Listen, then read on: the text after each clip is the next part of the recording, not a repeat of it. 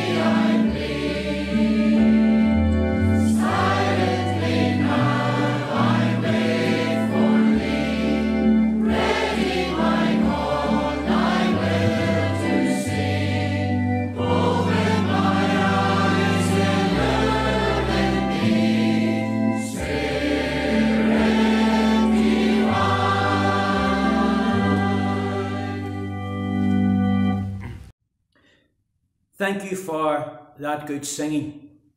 Now we want to unite our hearts in prayer, and as we do so, just locally here, we're part of the local community up in the North Antrim coast, and there was a sad passing away of a sister in the Lord, and that was Linda McConaughey.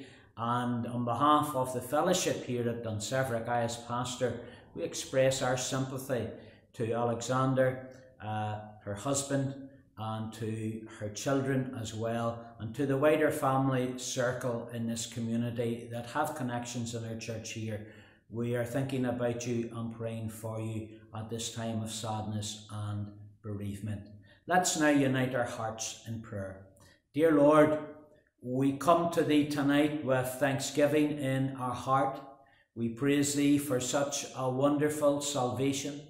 And we are reminded of the price that it cost Thee, Lord, to save each and every one of us. And that price was manifested at the place called Calvary, where Jesus died and gave His life, shedding His blood to remove the stain of sin off our hearts and to save our souls. Thank you, Lord Jesus, for the work that was completed there at Calvary, and Lord is able to save to the uttermost. And we pray tonight that if there's anyone watching on via this online service, that they will be touched, indeed transformed by the gospel message, and gloriously saved by thy grace. Lord, as we give thanks for thy salvation, we thank you for saving us. We also, Lord, are reminded of our brothers and sisters, and we pray for those, Lord, who need a touch in body. Lord Jesus, some unwell at this time, some having undertaken day procedures, others, Lord, facing procedures and surgery ahead, and yet others, Lord, as has been mentioned here, who are sorrowing this evening. And Lord, we pray for those that sorrow. We remember your word through the psalmist, that precious in the sight of the Lord is the death of his saints. And we do pray for the McConaughey family, for Alexander and his 2 children, and also that wider family connection in our church and in our community. Lord, that you would bring comfort to their sorrowing hearts, even this evening and in the days ahead. And Lord, we also give thanks, Lord, still for little Hannah Smith and for her miraculous recovery. But we do remember that family who also grieve after the tragic circumstances away back earlier in the year. Lord, we just bring before you now this meeting tonight. We pray that you will bless all aspects of it, from the praise that we raise heavenward, Lord, the Brook Quartet that will minister to us in song, and the word of God, we pray that will speak to our hearts. So bless each one that is watching online, and bless this church in Dunseverick and our ongoing ministry, both online and our drive-in services. In Jesus, our Saviour's name, amen.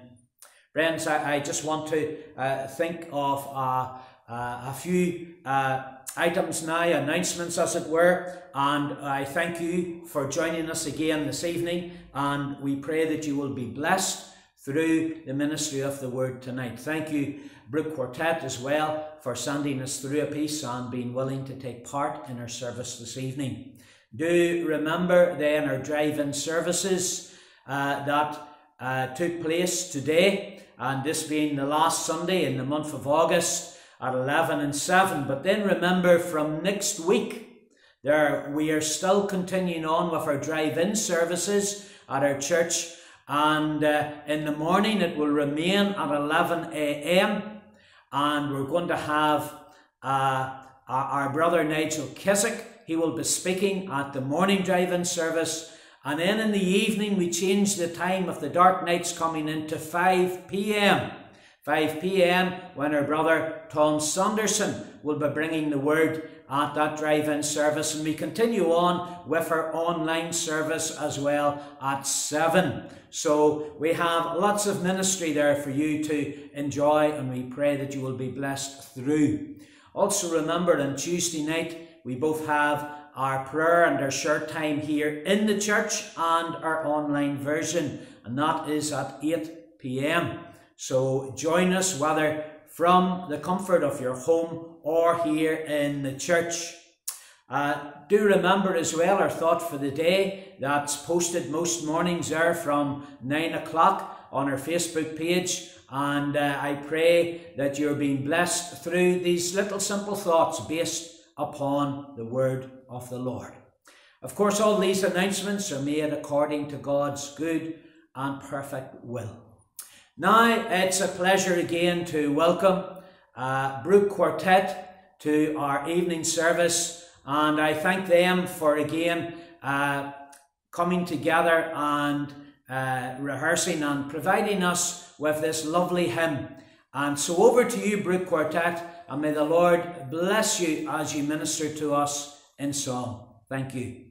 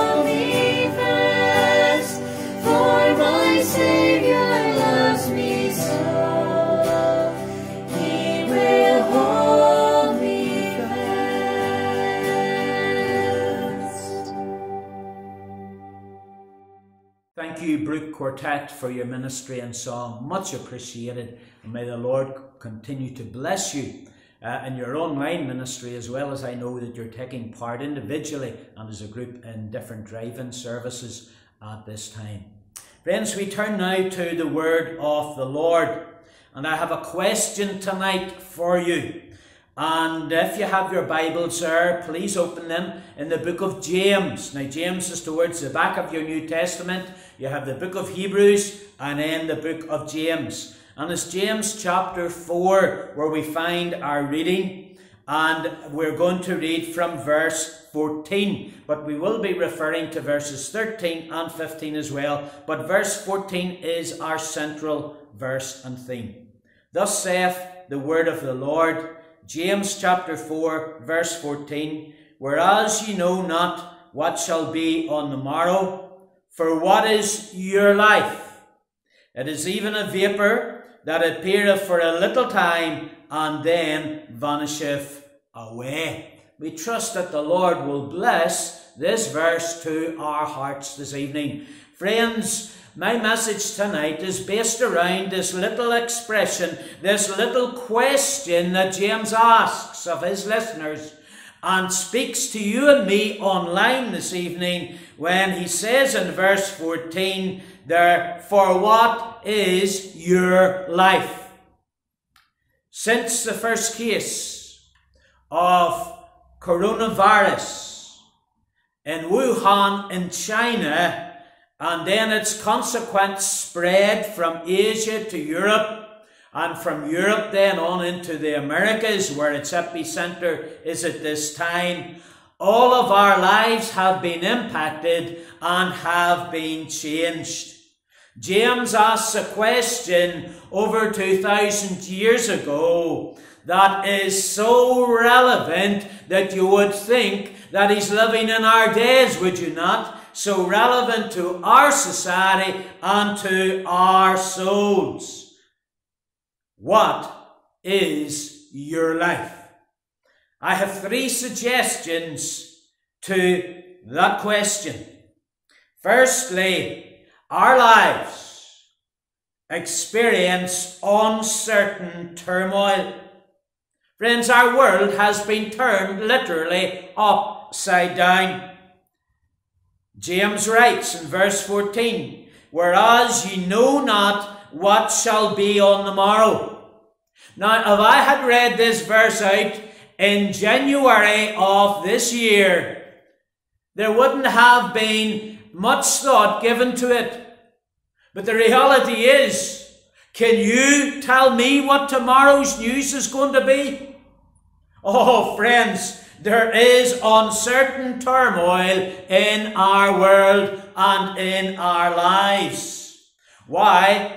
In verse 13, James was speaking of his generation, and he says, "Go to now, ye that say," so they were all saying, "Today and tomorrow we will go into this city." So they were talking about travelling. They just took it there for granted that they would be able to travel. And James was saying, no, just don't count your chickens, as it were, yet. Friends, there's uncertainty because of travel bans in our days. Isn't that right? Then reading on there, we will go into such a city and continue there a year. Friends, there's uncertainty about time. Before this, people had holidays planned. People had projects planned. And now all of that is in flux. And the holidays, well, we have been holidaying at home to a large extent, and we've seen the evidence of that around the North Antrim coast with an influx, or we might say an invasion, of local visitors who otherwise would have went to foreign shores. And friends, people planning their ahead, you just can't do that now. You have to have provisos. You have to have a plan B, a plan C, a plan D. And there's uncertainty, not just about travel, but about time. And also then in that verse 13, James said of those in his days, "And buy and sell and get gain." There's also uncertainty about transactions. Why? There still are people who are furloughed. Certain businesses in the economy there have not yet returned to their normality. Others now are in 2 or 3 day weeks instead of full time. And indeed others, sadly, tragically, are now unemployed because those businesses have not withstood the financial pressures of the lockdown and the consequences then of the reopening. Friends, terms like social isolation and shielding are now part of our common vocabulary. Social distancing and separation have been experienced by each and every one of us.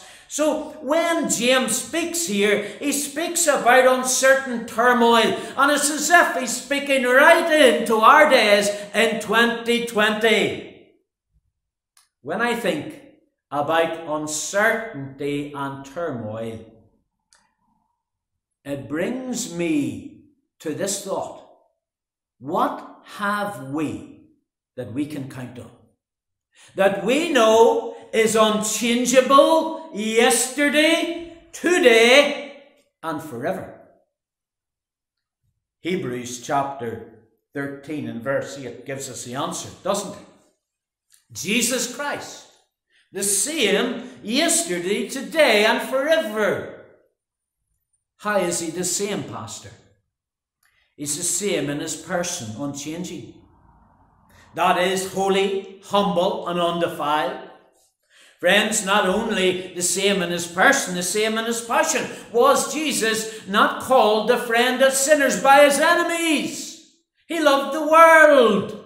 He loves you and he loves me. As he loved people in past days, so he loves us. with a love that embraces all.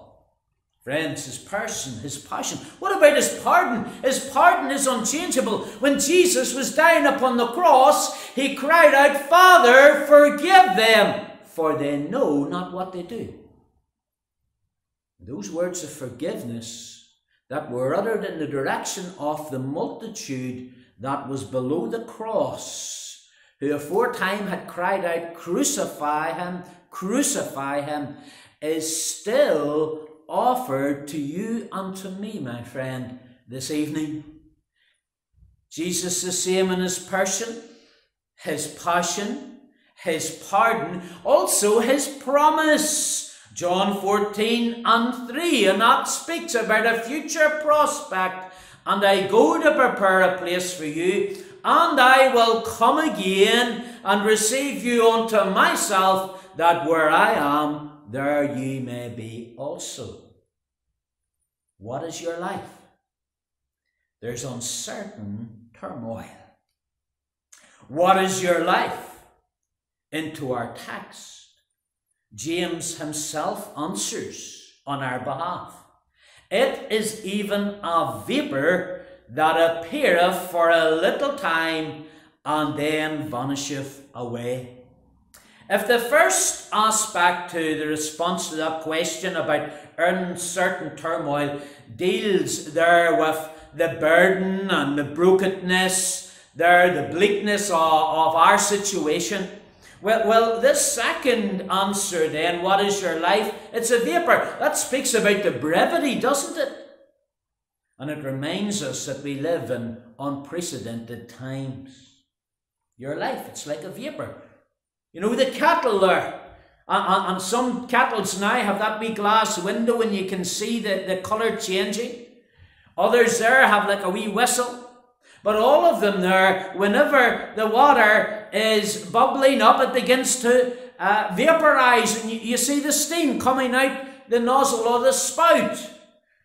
But it's only there for a few seconds, isn't that right? And then, whoo, it's away.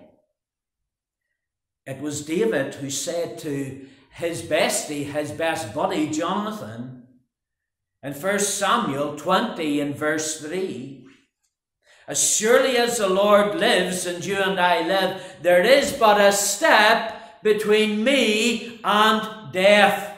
David realized that life was brief at very best. You see, David was telling us there's two things about life and its brevity. Firstly, it's a short step. There is but a step between me and death. It's a short step. David was in constant danger. There was the threat of the potentate who was King Saul, who sought to seek him. And there was the threat of the habitual enemies of Israel, who were the Philistines, Goliath and all, who sought to slay him. And you and I are testimony to the graveyards and cemeteries that are in our district and throughout our land, that whenever you have occasion to go there and visit, and you begin to read the information on those headstones, you will see there that death is no respecter of gender. You will see there's male and female. Often they're buried in the one plot, man and wife, maybe parents and children. Friends, not only gender, but can I assure you as well, generations. You see the ages there, and some have lived to a grand, ripe old age. And others we see are taken in their infancy, taken in their teens, taken in their young adulthood. Friends, the question there is but a step between me and death. What is your life? Well, I tell you now, it's a short step. You need to be ready. You need to be prepared. But David also tells us something else. It's not only a short step, it can be a sure step. It can be a sure step. If you prepare your heart either for the Lord's coming or for your departure to go with him, you do that by turning from your sin, recognizing that you were a sinner, and seeking the Lord's face in confession and saying, Lord, forgive me, a sinner, forgive my sins. and then trusting in Christ for your salvation. Lord, thank you for the work that you've done at Calvary, where you died for me, you gave your life for me, you loved me, and you shed your blood to save me. And I'm trusting upon that finished and final work of Calvary. Friends, when we do that, then we make ready for that final journey, for that eternal destination, and that becomes a sure step that you and I take. You see, the writer of the Hebrews, he could say this, and as it is appointed unto men once to die, but after this judgment, Hebrews 9 and 27. We remember a person in the Old Testament, and he thought that he was not accountable unto God. It was King Belshazzar of Babylon in Daniel chapter 5 there. Even though he threw a lavish party, friends, he was facing death, because King Darius of the Medes and Persians had surrounded the city wall. The gates were closed, the walls were high, and this king thought that he was not accountable unto God. How do we know that? Well, he defied God. He defied God in this way. He took all of the holy vessels that had been transported from Jerusalem and Solomon's temple in the time of his grandfather, King Nebuchadnezzar, and they were taken and they were placed away safely there, securely, but they were brought out by Belshazzar, and he had a great feast, and he drank in them, and there was a total orgy that occurred there. Then he began to worship these same vessels that were sacred vessels for the use in the worship of the house of the Lord, and he worshipped the gods of silver, gold, stone. You know the story, etc. And friends, he defied God. Even though he was facing death, he was raising his hand and saying, God, I'm not answerable to you. I'm not accountable unto you. Oh, what a dangerous place to be in. But friends, not only did he defy God, he was denounced by God. Oh, God has a way of humbling sinners.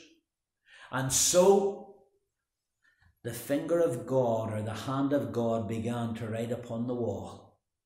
And we're told that this great king, with all his bravado, etc., that the colour drained from him. The knees began to knock off one another like that. He couldn't hold himself up to stand. There he had hardly a breath left in him. What was this? It was the hand of God, the finger of God, pointing in his direction. Maybe as mine is pointing in yours. And there was that written, so there was upon the wall, as God denounced him. Many, remember Daniel come and translated it or interpreted it, God hath numbered thy kingdom and finished it. It's too late, Belshazzar. You raised your fist to God, saying, I will not have you to rule over me. I'll not be accountable to you. God's numbered thy kingdom and finished it. Many tekel, thou art weighed in the balance and found wanting. Perish, thy kingdom is divided, and give to the Medes and to the Persians. Otherwise, you are finished. Finito. Too late. And friends, later on that night, he perished as Darius entered in, invaded the city, and took the kingdom from Belshazzar. Oh, what a loss that was. It didn't need to be that way, but it was someone there who thought that he maybe had all the time in the world, but he was living in unprecedented times and didn't realize it and perished. Rather than perishing, may it be that you are persuaded, not almost but wholly, to come to Christ, to turn from your sin and trust in the Saviour. So friends, we have uncertain turmoil, we have unprecedented times. Finally, friends, we have an unsurpassed treasure. What is your life? Well, when we read on into verse 15, for that you ought to say, if the Lord will, we shall live and do this or do that. James was saying to those that he wrote to, You need to consider what God is saying to you, what God has done for you, and what God desires for you. You know what the scripture tells us? He says here, for you ought to say, if the Lord will, we shall live, and do this or do that. The scripture tells us that it is God's will or God's desire that none should perish. That's you and that's me. That is the extent of his love, that none should perish. But he gives us a free will to make our own choice. I wonder, what choice are you making tonight? When it comes to roads, the Lord Jesus talked about the broad road and the narrow. Of which one are you on? Because both of them have different destinations. One leads the narrow to heaven, the broad to hell.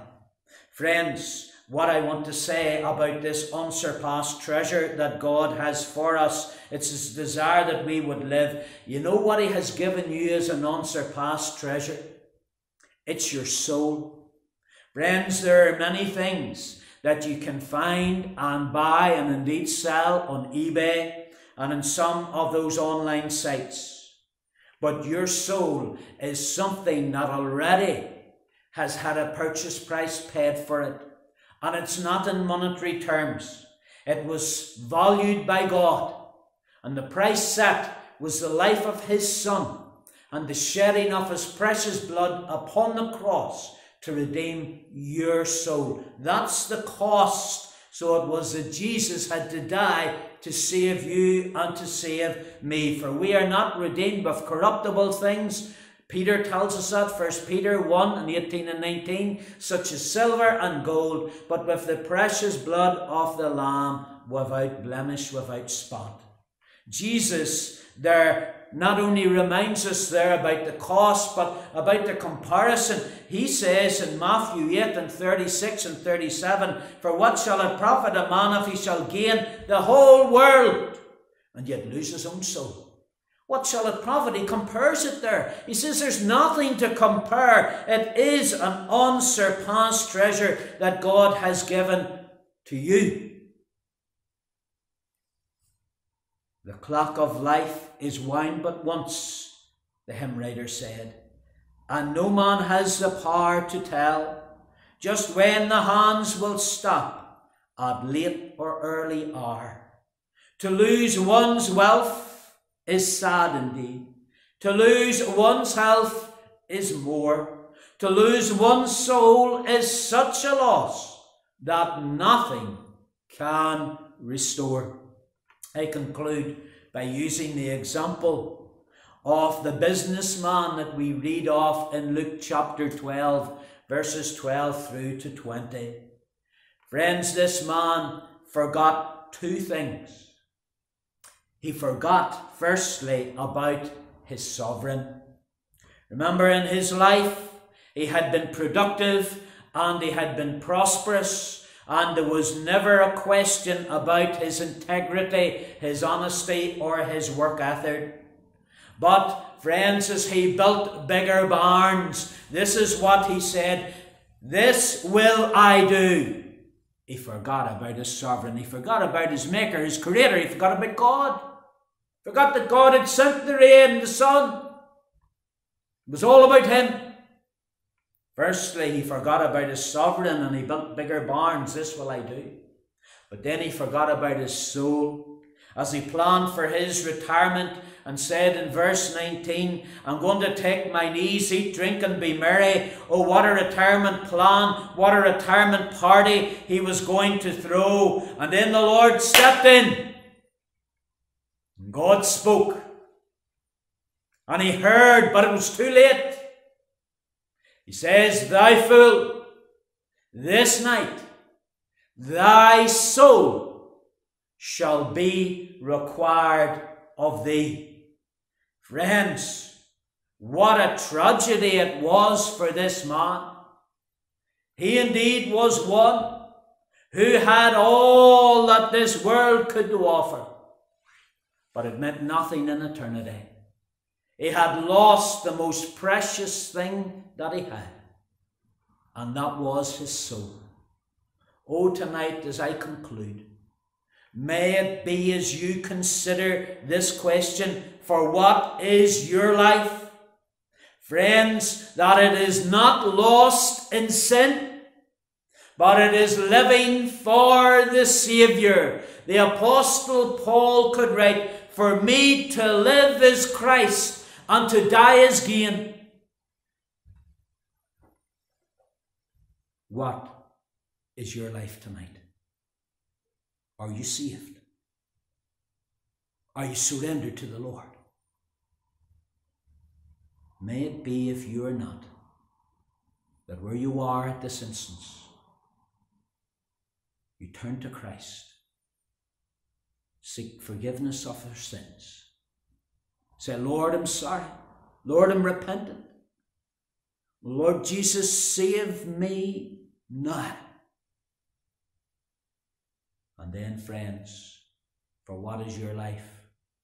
Your life will not be lost, but it will be living for Christ and one day living with Christ in glory.